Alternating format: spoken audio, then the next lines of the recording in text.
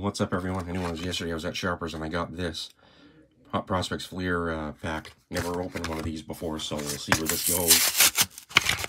It says on the back you can get autographed patches. I don't know what the odds of that are, but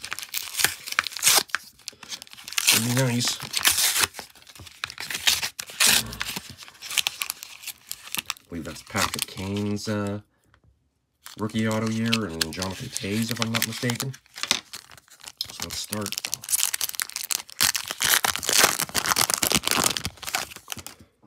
Okay, Frolov, Datsuk,